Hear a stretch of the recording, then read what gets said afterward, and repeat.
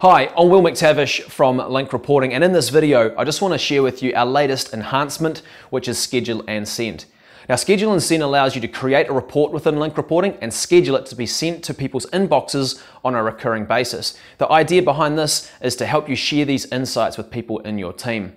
Now, there are two documents I've put together which we're about to run through. One is the reports I'd recommend sending to our team on a recurring basis, and the other one is the reports I'd recommend sending to the directors on a recurring basis. So at a high level, on a weekly basis, we want to focus on productivity, and on a monthly basis, we want to focus on our write-offs. So if we can improve our productivity, it means our team are focusing on the right activities, and focusing on our write-offs allows us to ensure that we're delivering jobs within budget. So if we can do those two things, the overall performance of our practice will rise. So what we're going to do is look at these two documents, and then I'll take you through in Link Reporting how we can schedule and send reports. So let's jump in, we'll check it out together.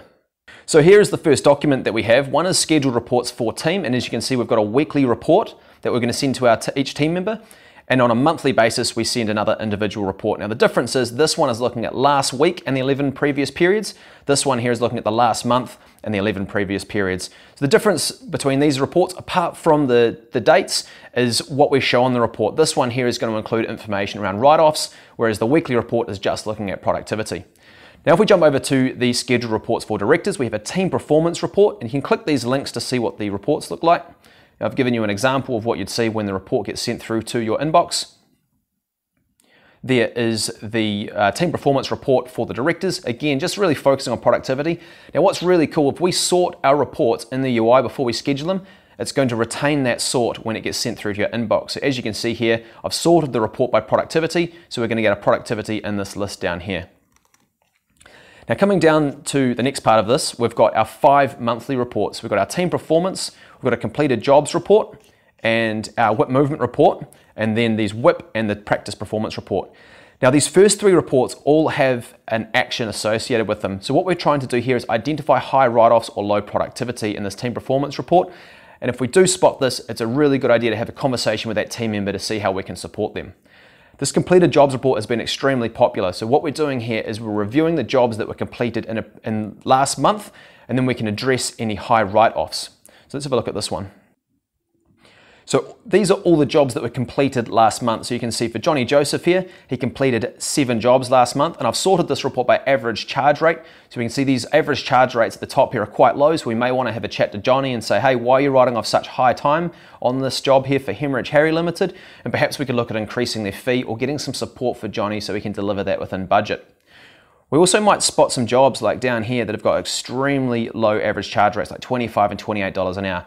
This is not sustainable for us. We want to be reviewing these and having a chat to our job managers to see what we can do in future to avoid these really high write-offs.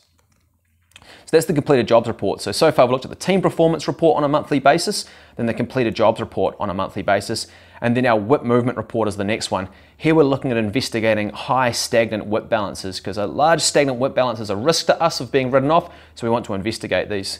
We then have our WIP performance report and our practice performance report. This is the one I like to finish up on. The key here is just looking at everything from our productivity through to our write-offs and our average hourly rate, and making sure those are all trending in a positive direction. So these are the reports I'd recommend setting up on a scheduled basis, but again, these are just recommendations, and there may be some extras that you want to set up for yourself. Now let's jump into Link Reporting and see how we can schedule these. So if I jump into team here and then down to team performance and then hit run, this will bring up the report for me. Great, and what I'm interested in here is my write-offs. So if I sort the report by net write-ups, you can see I've got my highest write-offs at the top. If I expand the team, I can see Greg Hood here has the largest amount of write-offs at $8,000. Now that I've got this all set out, hit schedule, give the report a name, then put all the different directors in here. So after I type the email address, just hit enter, and then put all the other ones in there. Choose the start date. So if I choose this to send out on the 5th of each month and then choose frequency, monthly, that's going to send out on the 5th of each month. Now if I was to choose weekly here, you see that I've chosen a Saturday, so that's always going to send on a Saturday. So have a think whether you want a weekly or a monthly report and select the relevant date. If you choose weekly, it's going to look at the day that it's being sent. If you choose monthly, it's going to look at the day of the month that it's being sent.